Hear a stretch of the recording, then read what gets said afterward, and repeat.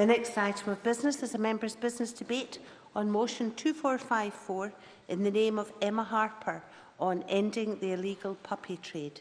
This debate will be concluded without any questions being put, and I would ask those members who wish to speak in the debate to press the request to speak buttons as soon as possible.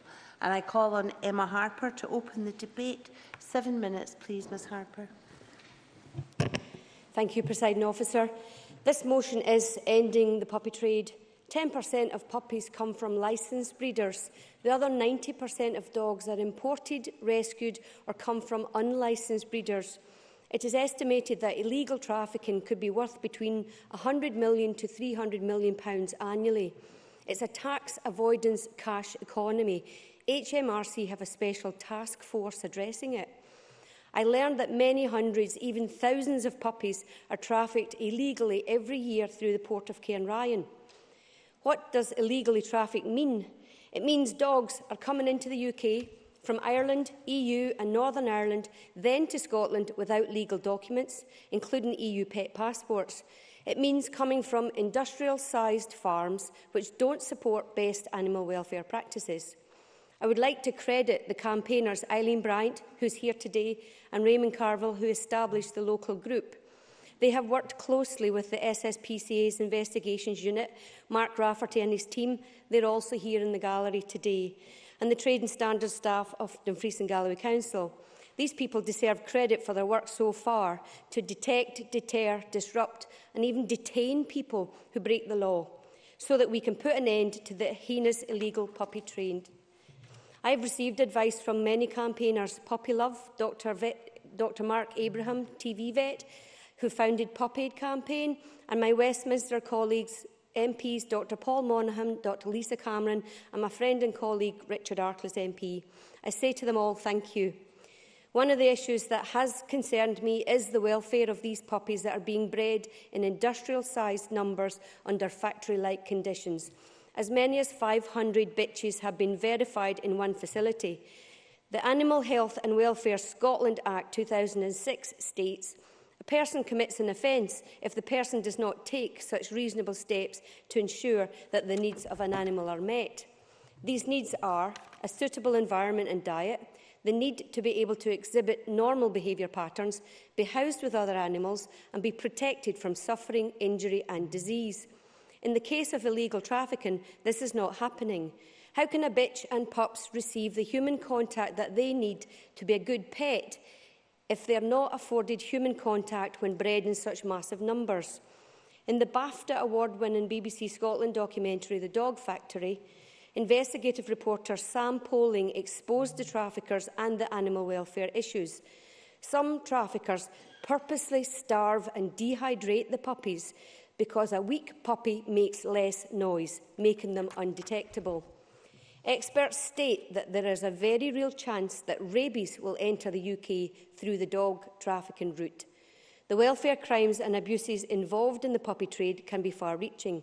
They start with the mother, a breeding bitch kept on a crowded puppy farm, overbred and devoid of human contact. One of the farms investigated uses an automated feeding system similar to the ones used in battery farming. It's labour-saving and further reduces the need for human contact. The mothers barked constantly, creating a continuous racket, which is not ideal for whelping or the birthing environment. One owner applied for a handgun licence with a specific purpose to dispose of the mothers when they were no longer able to produce litters. The bitches are discardable, this is despicable, this is illegal. Kept in freezing cold trailers elsewhere on the farm were the pups, just weeks old, separated from the mums. They were frightened and huddled together for warmth. This early separation from the mother can affect their immune system, leaving them susceptible to terminal diseases such as parvovirus, which can kill days after an unsuspecting buyer completes the sale, often for hundreds of pounds. Several new pup owners described veterinary bills of over £1,000 so that they could help save their brand new pups, which ultimately die a few days after the purchase. This is heartbreaking for the new owners. If the pups survive, the lack of proper socialisation at an early age will likely cause behavioural issues, making them difficult pets. On an optimistic note, action is being taken. The SSPCA's impressive Operation Delphin is a partnership with the ferry operator Stena Line and Police Scotland and HMRC, which is set up to fight the illegal trade. The fact that these organisations have worked together so effectively is testament to everyone's commitment to tackle the trafficking and welfare issues I have highlighted. Scotland is a country of animal lovers, and I believe that part of the task facing us is to make the public aware of the horrors of the trade and encourage best puppy purchasing practice. Anyone buying a puppy should ensure that they see the dogs in a homely environment with the pup's mother, and breeders should keep the pup until it is old enough to be rehomed, and they should insist on required sale documents. Legitimate breeders will not have a problem with this, and if any excuse is made as to why it's not possible, potential buyers should walk away and contact the SSPCA.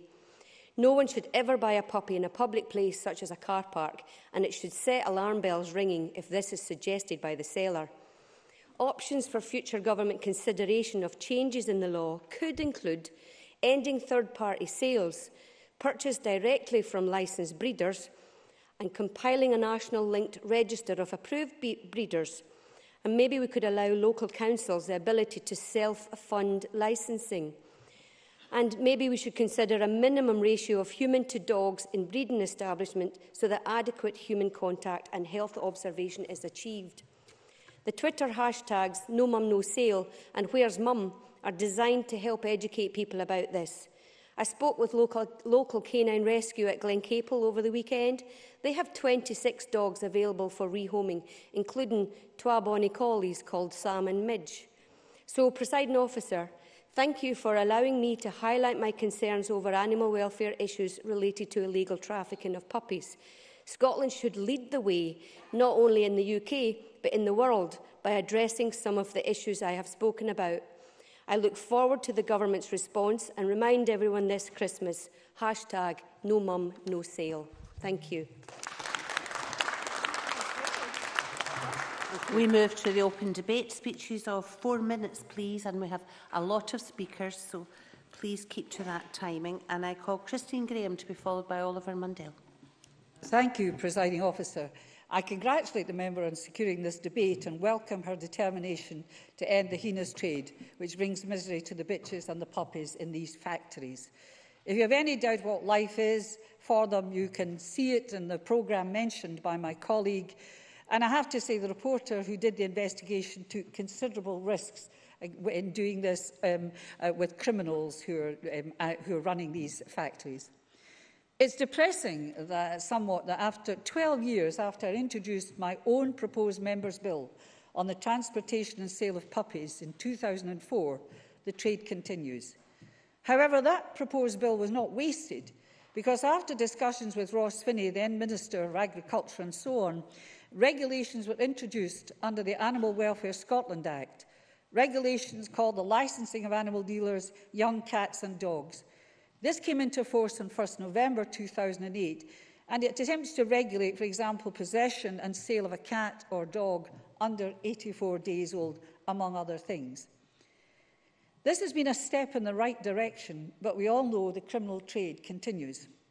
Today, not only, for example, are puppets placed with surrogate bitches to trick a purchaser into thinking that this is the mother, they are sold not just, as my colleague has said, in public places, out of the back of vans and in paper ads, but now on the internet. The cross-party group for animal welfare heard at the last meeting that kittens, just wee moggies to you and me, could go for hundreds of pounds. Animals which are often sick, have not been socialised, as has been mentioned, and in fact worse, have been traumatised by their short life today. So what to do? Legislation has its place, but so has the inland revenue, as has been mentioned. Remember, Al Capone was downed by the IRS.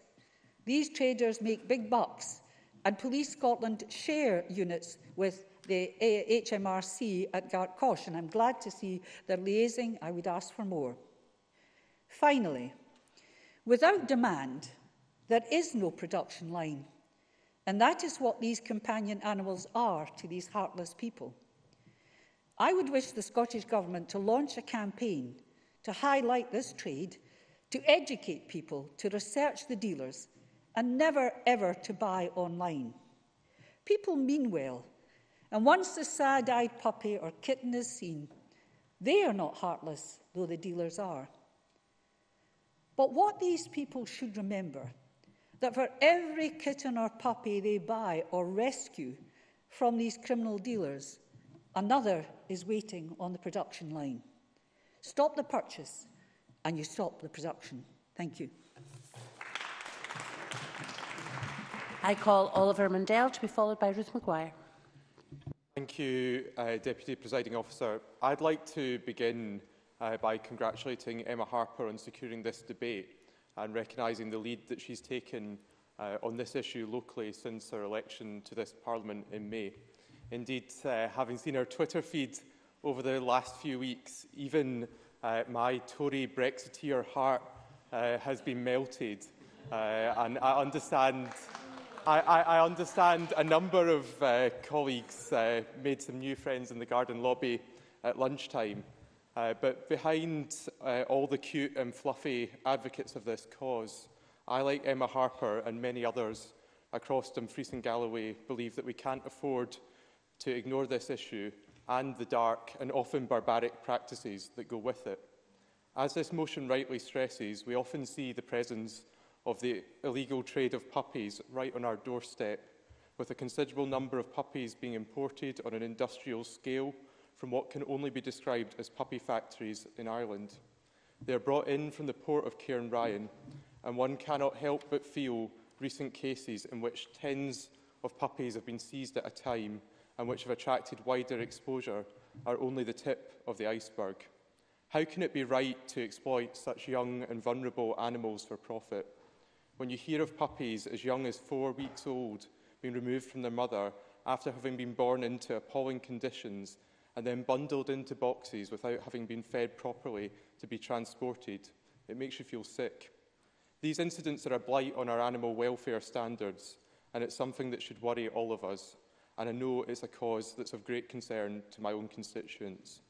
To profit on such a scale from the untold misery and cruelty these practices bring with them is disgusting, and as today's briefing from One Kind rightly states, the hidden cost of this business is one of animal sickness, distress and suffering, ailed with heartache for families who have to watch their new pet sicken and die, or to grow up and be confused, unsocialised and potentially aggressive. Not only do we need to be doing more to clamp down on these practices and ensuring the message goes out loudly and clearly that Cairnryan is not the soft or easy route into Scotland, building on the work of the SPCA and other stakeholders at the port, but we must also, as Christine Graham has highlighted, do more to educate and inform those thinking of buying a dog, to encourage them and ensure that they make full investigations and go through established and well-known breeders. Because anyone who thinks a dog is just a dog is clearly mistaken. I also think it's time to give further consideration to legislating around the sale of dogs as pets by third parties and to look to see what more can be done to protect buyers as well as the animals themselves. As the Dogs Trust have highlighted, we also need to look at the abuse of the pet travel scheme and at tackling the number of undeclared dogs that enter the UK each day. This is not just a Dumfries and Galloway problem, and it's not just a Scottish one.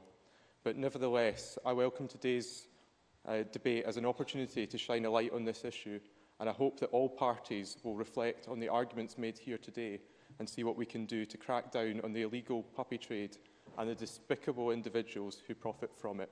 Thank you. I call Ruth Maguire to be followed by David Stewart. Thank you, Presiding Officer, and thanks are also due to my colleague Emma Harper for giving us the opportunity to raise awareness of the cruelty of puppy trafficking and puppy farms in her members' debate today, and for her own dogged determination in campaigning on these issues. This debate is timely, as at Christmas some families may be considering buying a dog as a gift. Many folk will spend months planning surprises for their families and loved ones, but there's something that really shouldn't be given as a surprise or on a whim, and that's a puppy. Gifts are things, and unwanted things can be left or abandoned, not so dogs. I do get it, puppies are adorable and sweet and so cute and cuddly.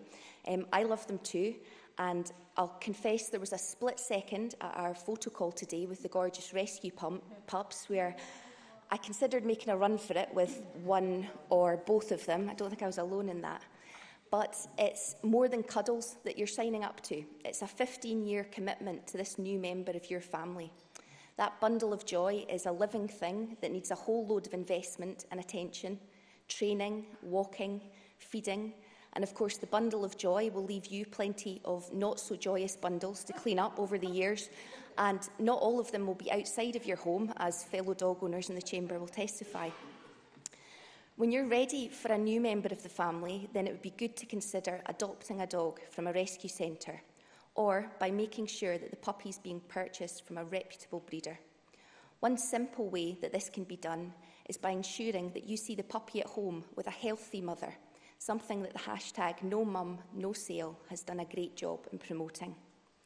The people who run cruel puppy farms and traffic these wee animals in horrible conditions thrive on how much we love animals and on us not asking questions and not looking into where they're coming from. So it's our duty to do just that. It's heartening that in this is an issue which public opinion is largely united.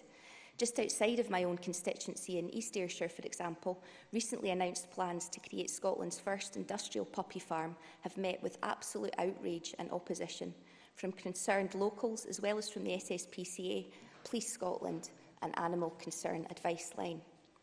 But we need to make sure that our values, our strong opposition to the illegal trafficking of puppies and to their being farmed like commodities, is translated into action by continuing to raise awareness of these issues and by encouraging people to think very carefully both about getting a puppy and about where they're getting it from.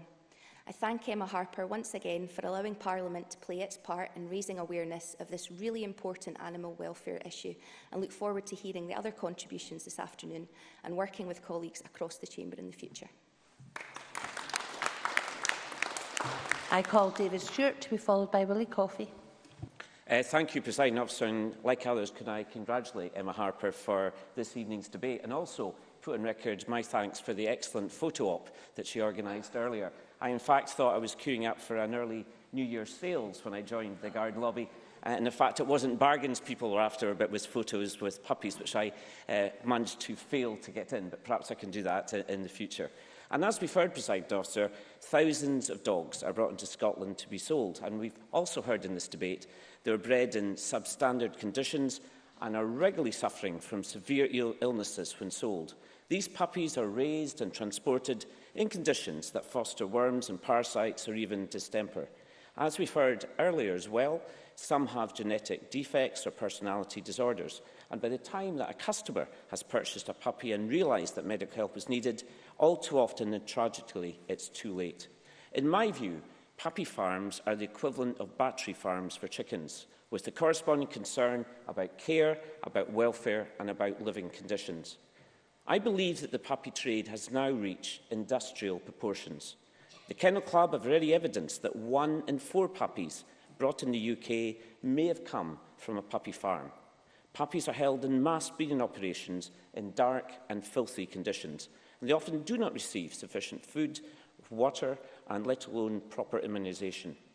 Mothers are kept in cramped cages and forced to have continuous litters, and when puppies are born, mothers are too weak to care for them and not given the opportunity to bond.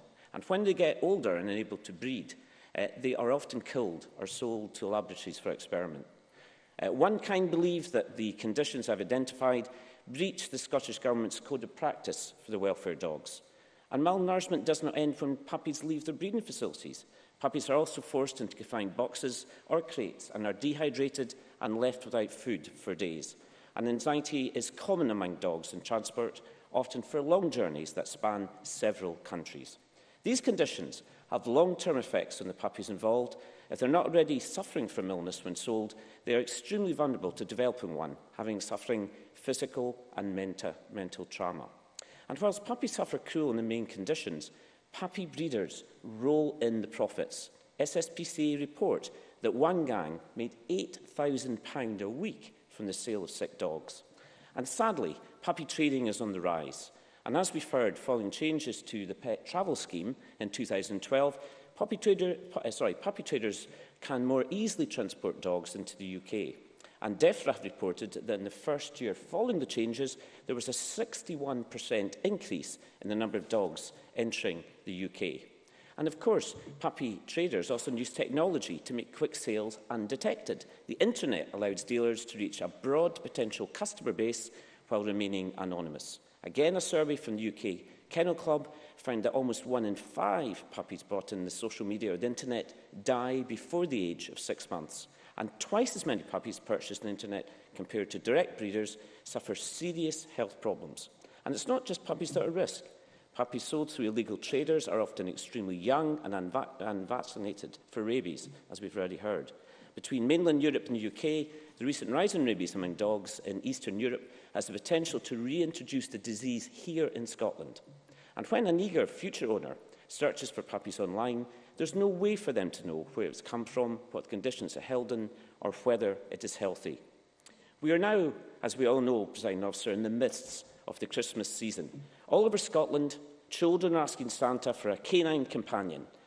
Puppy purchases and profits from the illegal puppy trade are at an all-time high. Dogs are near and dear to many of our hearts. And in closing, if I can quote Elizabeth Parker, who said, "A dog is not a thing is replaceable. A dog is not. A dog is disposable. A thing is disposable. A dog is not. A thing doesn't have a heart. A dog's heart is bigger than anything you can ever own." Congratulations again to Emma Harper for her initiative in raising this issue before Parliament this afternoon. Thank you.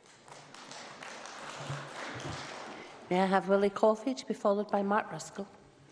Presiding Officer, thank you. Can I also add my congratulations to my colleague Emma Harper for bringing this matter to the attention of Parliament to raise public awareness about the illegal and inhumane puppy trade operating in Scotland. I think the appearance of our two wee friends in the garden lobby today has certainly helped us to do this. And thanks also to the Scottish SPCA for their continuing campaign to both educate and alert the public and to do what they can to expose those who breed and trade puppies illegally, often in appalling conditions. The relevant legislation in this goes back to 1973, updated in 1999, and corresponding licensing of animal dealers regulations were introduced in Scotland in 2008, mentioned by my colleague Christine Graham. A glance at the 1999 legislation perhaps shows how it can be overtaken and basically ignored by unscrupulous people who don't even pretend to masquerade as legitimate dog breeders. One of the clauses in Section 8 of the Act in relation to Scotland says this: "The keeper of a licensed breeding establishment is guilty of an offence if he sells to the keeper of a licensed pet shop or a licensed Scottish rearing establishment a dog which, when delivered, is not wearing a collar." That's hardly a deterrent these days, I think, and illustrates one of the difficulties we face. The law as it stands has fallen behind what some of these puppy traders will do to make their money. Although a vet and a council official can be dispatched to go and inspect premises, as far as I can see, there's not even an equivalent fit and proper person test that can be applied, similar to the test that applies in relation to private housing landlords, for example. Although the revised legislations go a wee bit further in some respects, I think there's still an issue about how to really try and tackle this effectively using legislation. Part of the solution has to be in improving the level of awareness within the public to the criminal side of this trade, and of course to also educate the public about the serious animal welfare issues that often lie behind it. It's also important, I think, not to blame our councils for having to consider dog breeding applications. They have to do that as part of the licensing scheme as set out in law. It doesn't mean they welcome or support the applications, but they have to consider them. It's the law. And as my colleague Ruth Maguire said, East Ayrshire Council will be considering such an application in my constituency in January, which has attracted a huge number of objections, Presiding Officer. Raising awareness of the issues can be as effective, if not more effective, than some aspect of the law that's clearly being flouted by some. And we need to find ways of getting the public to think twice before they consider buying a pup privately, to look out for the obvious danger signs. Emma Harper suggested a few measures that could help, and perhaps we could also produce some clear do's and don'ts to help the public to be more aware of those danger signs, to help them avoid the dealers whose only interest is profit and not the welfare of the dogs. Legislation can always be improved, since despite the possibility of a custodial sentence, it doesn't appear to be sufficient to deter some offenders. And meanwhile, the welfare of the dogs will suffer as a result of the treatment they receive. So in a sense, the legislation helps us deal with those committing the offences, but the damage has already been done to the dogs. Perhaps we need more random inspections, higher fees, as Emma Harper said, and maybe we should be asking the public's help more directly to blow the whistle on these rogue puppy traders via a national helpline or something similar. Presiding Officer, there's so much more that needs to be done to try and tackle this problem of illegal and inhumane puppy farming and trafficking. Emma Harper has done us a great service today, I think, in highlighting this issue for the people of Scotland, and I warmly congratulate her once again for doing so. Thank you. I call Mark Ruskell to be followed by Gail Ross. Thank you, Deputy Presiding Officer, and can I declare an interest as a councillor in Stirling and warmly thank Emma Harper for bringing this debate to Parliament this afternoon.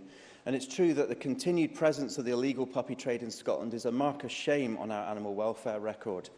The Dogs Trust estimates there are around 9 million dogs in the UK.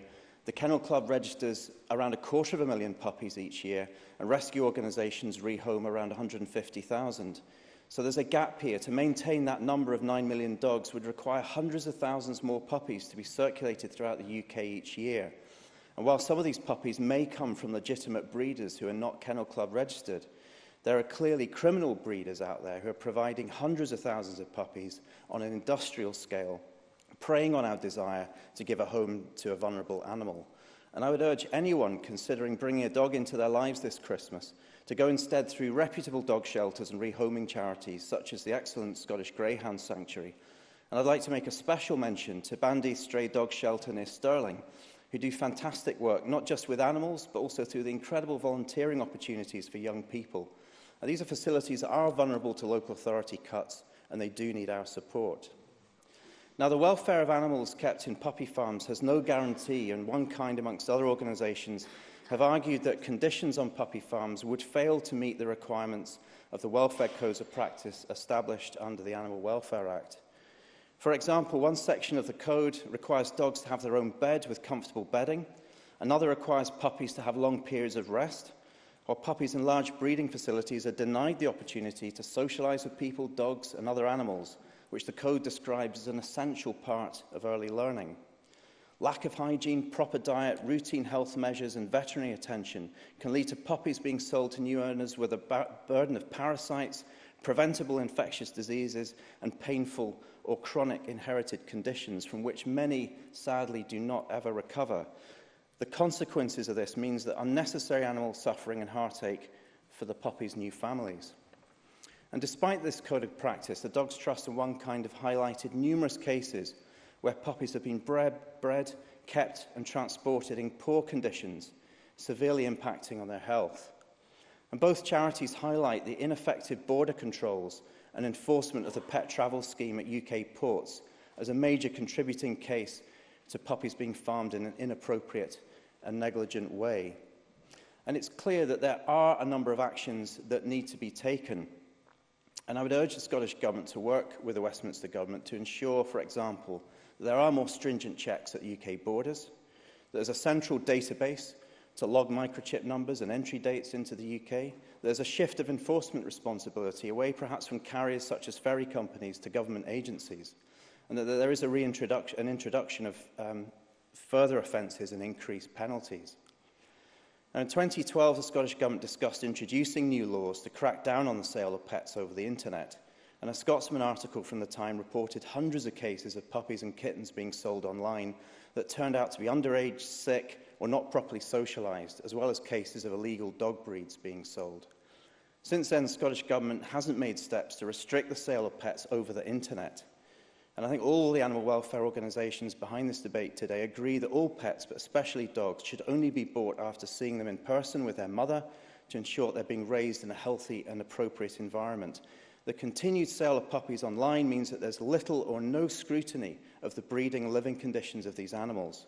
So I call on the Scottish Government, in closing, Presiding Officer, 10 years now after the passing of the Animal Welfare Act, to step up and commit to ensuring that the welfare of our much-loved animals by introducing legislation to restrict the sale of pets online. I call Gail Ross to be followed by Finlay Carson. Thank you, Presiding Officer. Dogs Trust, the SSPCA and others will tell us quite rightly at this time of year that a dog is for life and not just for Christmas. And in my mind, that's one of the most successful advertising campaigns that there has ever been, because it's a recognisable line all over. And as a Parliament, we fully endorse this. But we need to make sure that it's a warm, fun, safe life. And all too often, a huge percentage of puppies have a terrible start and don't even see these new homes.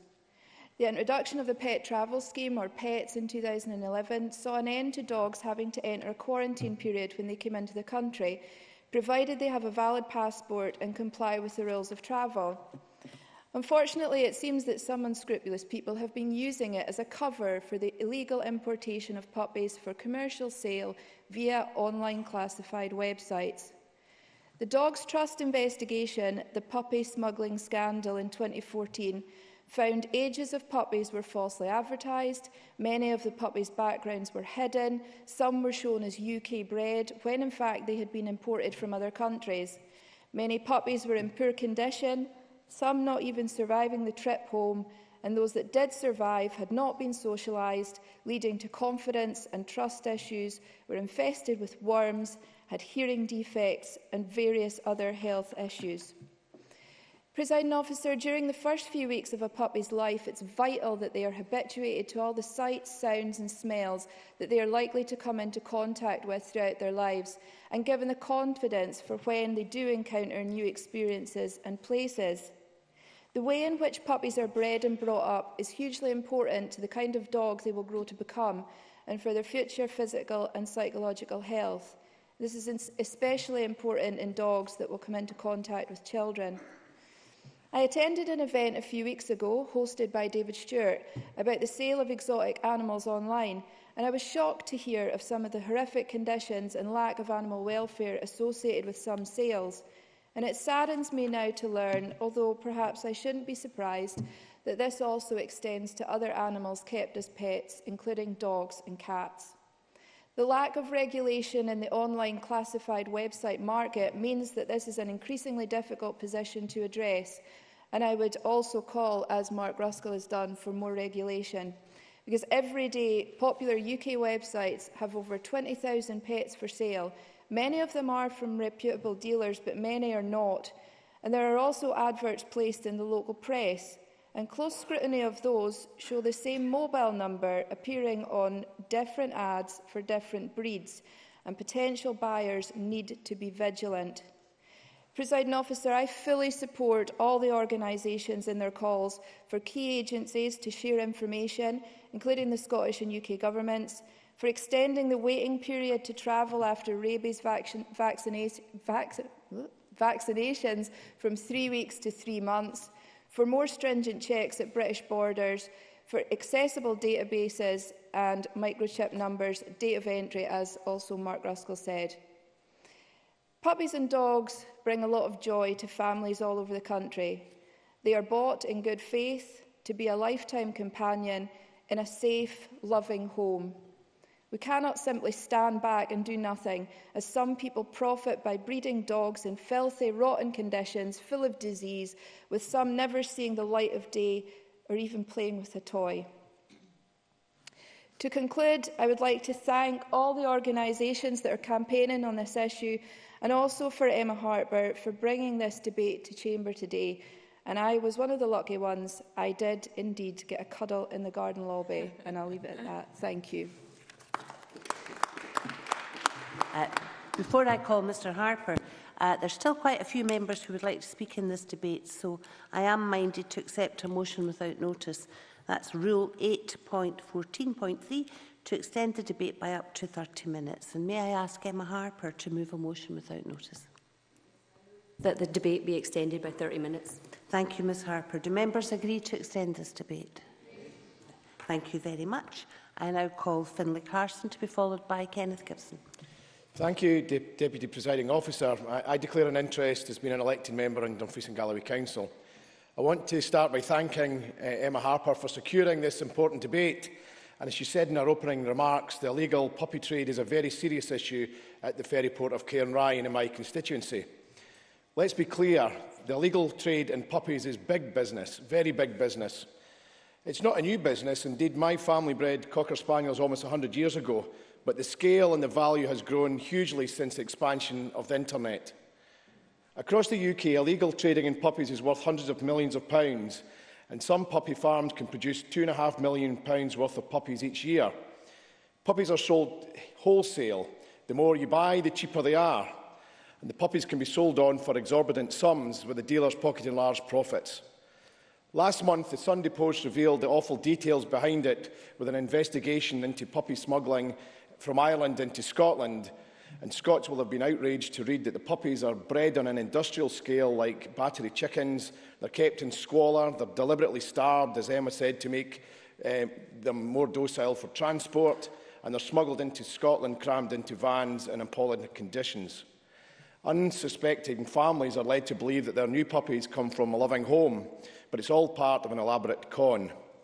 The SPCA has been at the forefront of efforts to stop this inhumane trade in Scotland, and along with colleagues across the UK, seizures have been made at various ports, including Cairnryan, where 330 puppies have been seized in the last 18 months alone.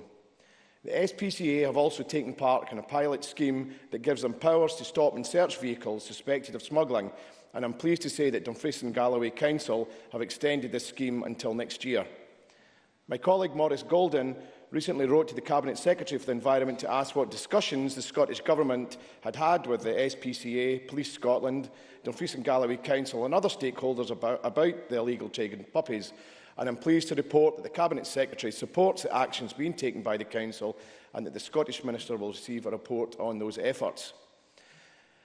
I would like to ask the Scottish Government to share their support with all the members so that we can increase awareness of this issue. And more needs to be done. These puppy smugglers are no amateurs. They're sophisticated, and we must be sophisticated in tackling them. There are already a large number of organisations working together, such as SPCA, Police Scotland, HMRC, Stena Line and other animal charities such as Dog Trust and One Kind. They are to be commended for their efforts, but the Scottish Government should explore how this cooperation can be broadened to bring in more organisations, better share information and work more efficiently together. We must do more to inform the public, and certainly a debate like this helps. Animal charities such as Blue Cross and the Kennel Club provide information on how to buy a puppy from a reputable dealer, and I'd like to see the Scottish Government explore how it can spread this message further. We need to raise awareness of this trade and ensure that everyone asks the right questions before buying, to ensure that only reputable breeders are used. Legislation can only do so much. Like drink driving or smoking in public or littering, it's not just the threat of prosecution that brings an end to it. It's because it becomes socially unacceptable, and we've got to ensure that puppy trafficking becomes just that. The illegal trade in puppies is driven by one thing, and that's greed. That greed leads to barbaric treatment of animals we consider to be man's best friend. It's time we repaid that friendship and put a stop to this terrible trade. I call Kenneth Gibson to be followed by Colin Smith. Thank you, Presiding Officer, and I congratulate Emma Harper for securing time in the Chamber to debate an issue which has clearly captured the interest of so many colleagues. Particularly this time of year, it's important to consider the lasting effects puppy trafficking has on animals, owners and the wider public. And we've all heard the familiar slogan, not least today, a dog is for life, not just for Christmas. An important message, and there is much more to it than initially meets the eyes. The illegal puppy trade is estimated to make criminals millions of pounds in profit every year, but the dark underbelly holds a heavy hidden costs. Puppy farms are not something I imagine any of us are comfortable thinking about, but are the basis behind much of this illegal trade.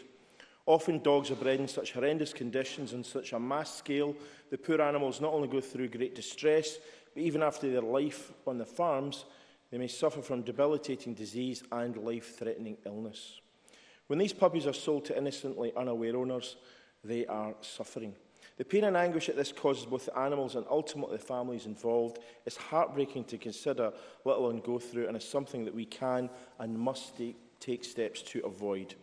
As we know, many pups coming into Scotland are smuggled into the country from puppy farms in Europe, exploiting measures put in place to protect travelling pets. Once in the country, puppies can end up anywhere with few clues about their whereabouts.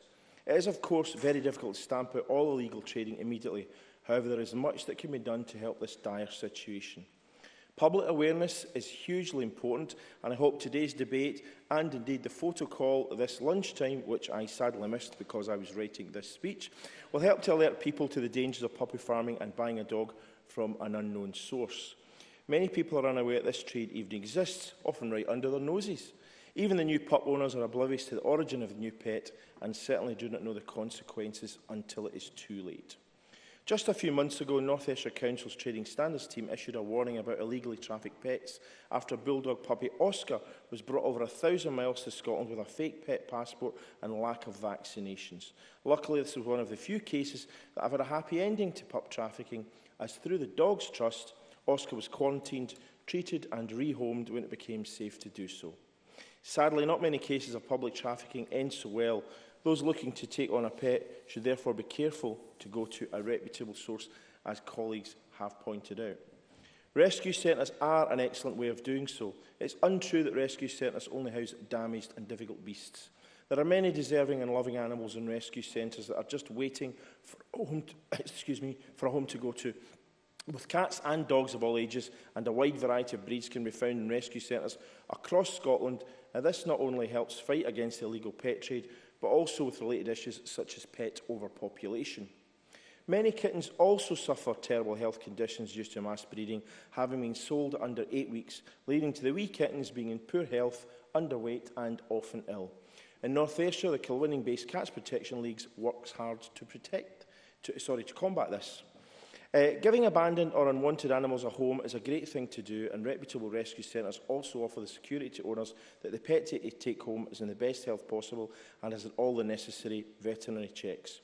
Presiding Officer, the work that rescue centres do through rehoming and targeted neutering is slowly but surely making a difference as we campaign to better regulate the pet trade. And I support, as Emma Harper has introduced the phrase, better puppy purchasing practice. Thank you. Colin Smith, to be followed by Claire Hawkey. Thank you very much, Deputy Presiding Officer. Can I begin by declaring an interest as a councillor in Dumfries and Galloway, where I chair the committee that oversees trading standards in the region. Can I also thank Emma Harper for tabling this motion, allowing today's debate to take place, as Ruth McGuire said, at such a pertinent time just before Christmas.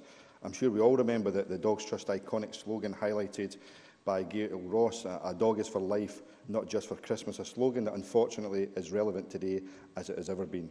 In my South Scotland region, West Calder Dogs Trust received a staggering 228 phone calls in the weeks following Christmas last year from new owners who no longer wanted their dogs, and sadly 42 unwanted dogs were handed in to the Trust.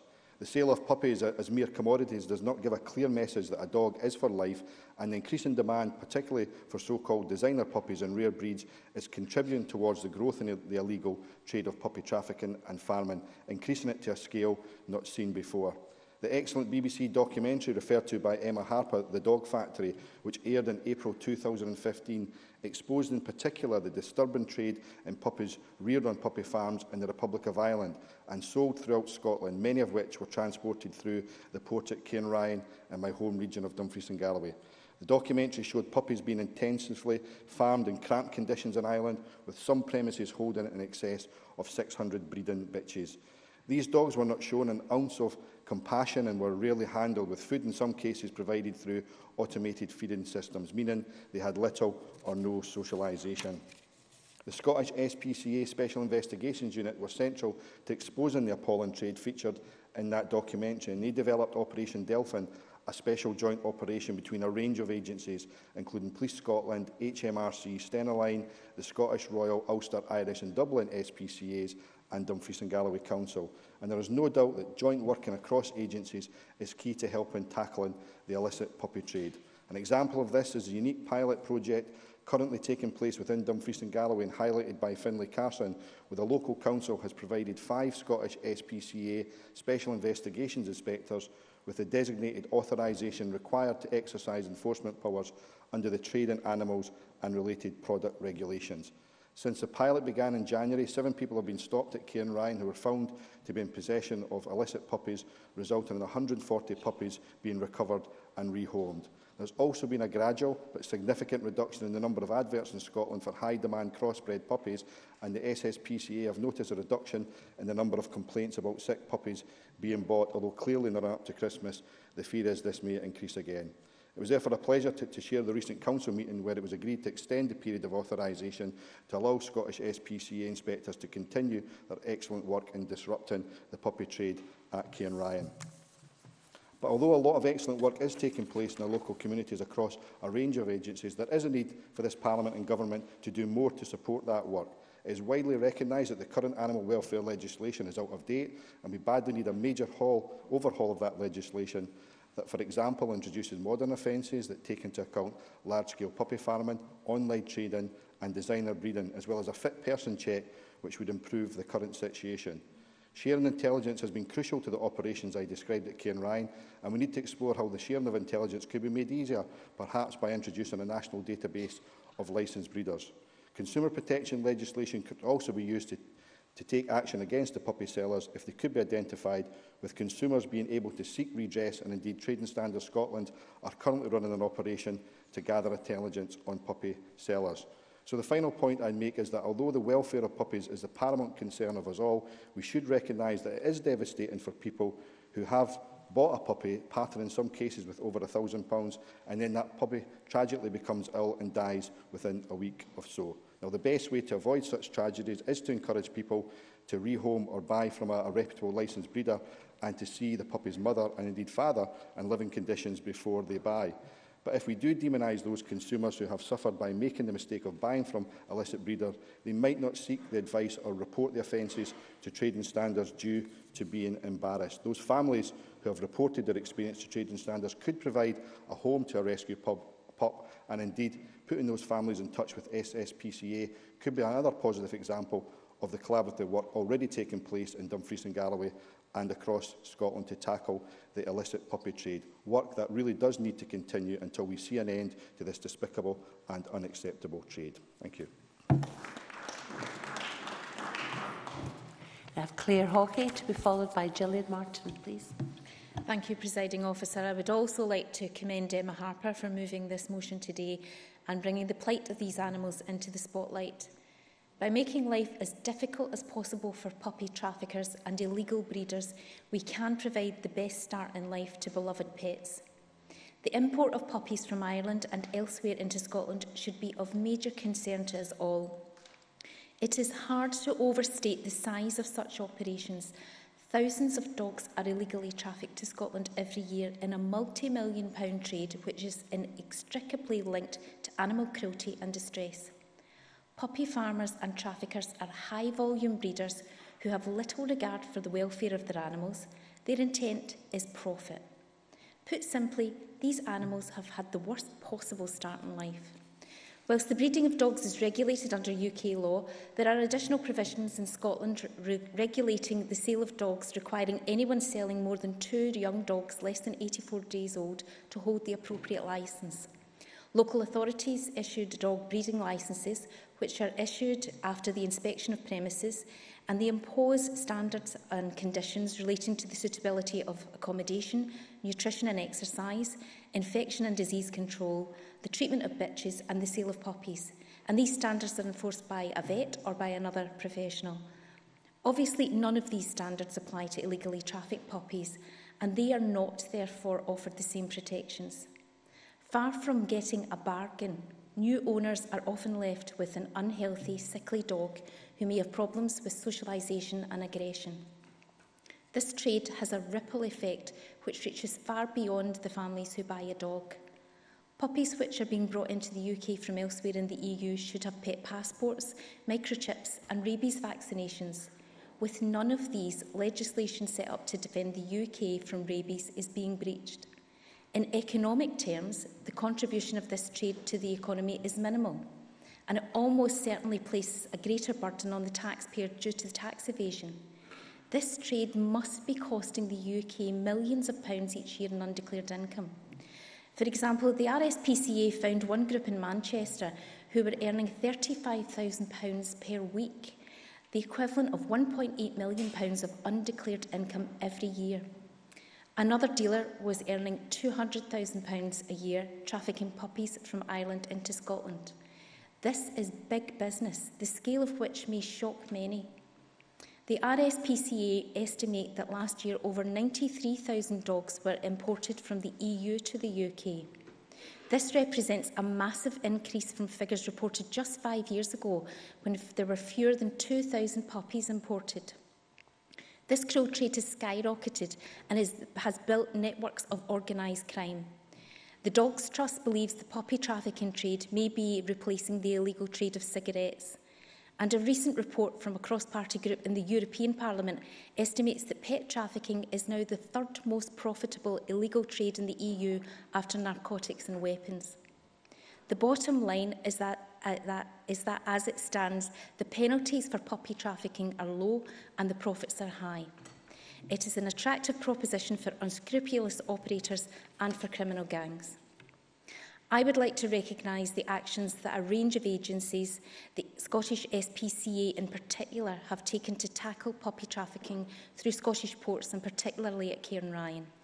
And I would like to reiterate the message from the Scottish SPCA this Christmas that the only responsible way to purchase a puppy is via a reputable dealer after visiting their premises to see the puppies with their mothers.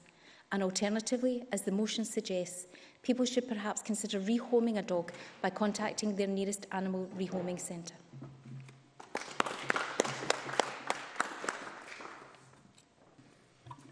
The last of the open speakers is Gillian Martin. Thank you, Presiding Officer. I would like to talk about this dog. This dog is Dita, and that's me and Dita on the couch. Dita is a giant schnauzer, and she had been a breeding bitch in, we're not entirely sure where. We're not entirely sure how many litters she had. We think it was 3 in 3 years, but it could have been more. But by the time my friend rescued Dita, she had a pretty hard life, and that's the dog I want to speak about today. Dita, we know, was kept in a pen with a concrete floor in an outdoor yard. When she was rescued and she came into our lives via my friend Donald, who became our new owner, she was unfit, unwell, and she was absolutely filthy and terrified. Her journey from the north of England, where she was found, to Aberdeenshire must have been full of so many new things for Dita, because Dita had never been let out or exercised, she'd never been shown any affection, she'd never really had much human contact. So all of a sudden here was this dog with someone who was going to look after her, but in a car. She would never have been in a car, and she was travelling to goodness knows where. As I say, she'd never been exercised, and she actually was really quite in really quite bad condition in terms of her muscle and her makeup. She was actually overweight, and that was one of the issues that Donald had to deal with. Effectively, we think Dita had been a puppy-making machine, and she had outlived her usefulness and her short shelf life as a breeding bitch. And I was really struck by what Emma had to say about the licensing of a gun in one of those farms. And I really gave me pause for thought, thinking about Dita, and if Dita hadn't been rescued, what might her fate have been as she outlived her usefulness. During the first couple of months of Dita's new life with Donald, Donald had to go and spend some time in the States, and she came to live with me for 3 weeks, really at the very early stages of our sort of rehabilitation. And effectively, I had to teach Dita how to be a dog, how to be a pet, because she didn't know. She didn't know how to run. It was the weirdest thing. I've got dogs of my own, and they're hally-racket, they're all over the place. And we took Dita out with us, and my dogs effectively taught Dita how to run. I ran with Dita, and I remember uploading a video to my friend in the States to show him that we'd managed to get Dita to actually run, and he was absolutely delighted. This was a major step for her.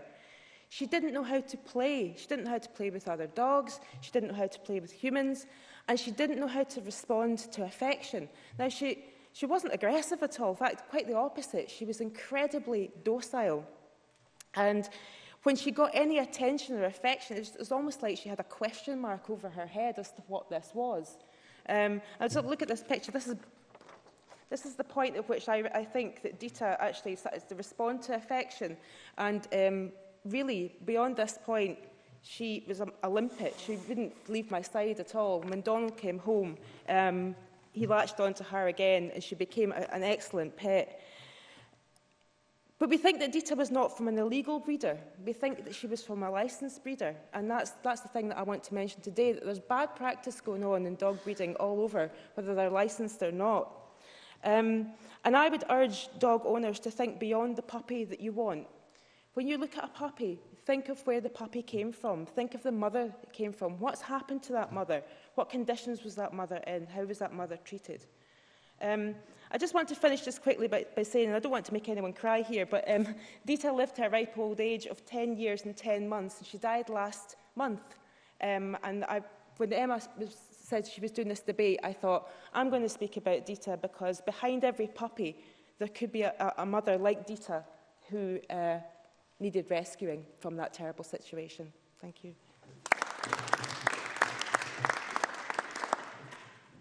I now call Rosanna Cunningham to close this debate. Around 7 minutes, please, Cabinet Secretary.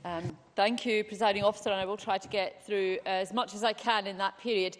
Can I first start by congratulating Emma Harper for this debate, and congratulations to her also for organising the puppy photo call in the garden lobby today.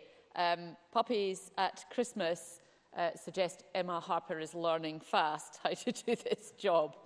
I'd also like to thank everyone who contributed to the debate. I'm grateful to have heard the concerns and views, many of which I share. I'm not going to try and mention everyone. It would be almost impossible if I did. But there were a number of issues raised by more than one person. These included concerns around human contact and automated feeding, which will be considered in our overall review of animal welfare, which is currently ongoing. Oliver Mundell raised the possibility of ending third-party sales. This will also be part of the overall review, which does include the breeding and sale of animals. Now, that's a big hint for everybody who is interested in this area to look out for that and to perhaps get submissions into it.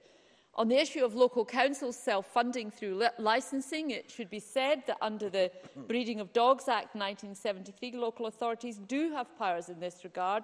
So maybe we need to encourage them to go back and look at what they can do in respect of that. A number of members raised the issue of internet sales. Now, regulating the internet, including the advertising of animals, is difficult and is a matter reserved to the UK Government. The Scottish Government will ensure the UK Government has our full support in tackling illegal and inappropriate sales. And we have endorsed the Pet Advertising Advisory Group minimum standards and agree that these, or better, should be used. There were a number of other things raised that I just want to briefly mention. Members talked about the abuse of the pet travel scheme. Of course, one of the difficulties is that pet movements within the UK are exempted from the pet travel scheme, and Northern Ireland is within the UK, and therefore movements between Northern Ireland and Scotland are not caught by that scheme. There are other issues that were taking place. One of the difficulties, of course, is that, as people will know, the breeding is often taking place in another jurisdiction entirely, over which we have no direct control. And that creates a number of difficulties for us. I think there has been reference to fit and proper person test as well. All of these things will be taken into consideration by us in terms of that review. For very obvious and understandable reasons, there was some focus on the situation in Dumfries and Galloway, particularly Cairnryan. The illegal puppy trade is a blight across the whole of Scotland, but of course we know that Cairnryan is a main entry port for these unfortunate puppies, and their illegal importation is therefore a matter very much at the heart of many in the region and those who represent them. Now, one of my veterinary advisers has been attending meetings of the local group comprising residents, local authority, transport companies and the SSPCA. They keep me informed of the situation on the ground, and this will continue to be the case. It was encouraging that the last meeting included representatives from some of the Northern Irish enforcement authorities. They are cooperating and sharing intelligence and are increasing checks to detect and stop illegal movements before they leave Northern Ireland. I'd also like to particularly praise the way the local authority and the SSPCA have collaborated over the last year to intercept and turn back illegal consignments at Cairnryan, as well as the continuing vital work the SSPCA does in gathering evidence for prosecution of those involved in illegal selling of puppies after import. Turning to the demand for puppies, which quite rightly was raised by many people, there is already a great deal of information available to those wishing to buy a puppy. The Code of Practice for the Welfare of Dogs, approved by the Scottish Parliament in 2010, advises potential purchasers on all the aspects to consider when obtaining a puppy and how to purchase it from a reputable source.